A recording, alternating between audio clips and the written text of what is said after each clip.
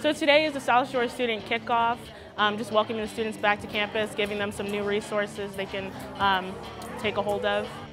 Hillsborough Community College seems to be very affordable. We can help more people here by donating scholarships to folks that could use them. And I'm assuming that's why other folks do it as well. We do this for the students so they can get a better education, so we can be part of our community and we can make, a future for all of our students and our partners.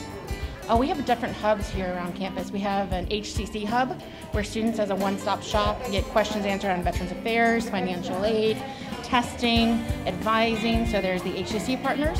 We have a lot of our nonprofit community partners so they can get social services.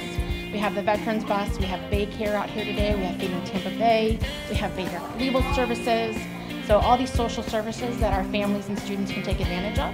And then we have also our employees and staff ready and willing to assist. We thank you for your continued support. The goal for the attendees today is for open house, is for those who are not registered to get admitted into HCC, to know that we are here to get them enrolled. And for the ones who are already enrolled, just to come out and see all the resources we have to offer them. We want them to leave with having all of their questions answered. That would be the biggest goal for me.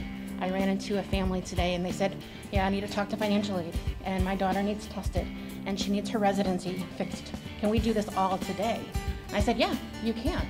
So let me get you started. And you're going to come here, and this person is going to walk you here, and then that person is going to walk you here. And my hope is at the end of the day that that family leaves, registered, and they've got all their questions answered, and they know what kind of support that their student is going to get from us and from our community.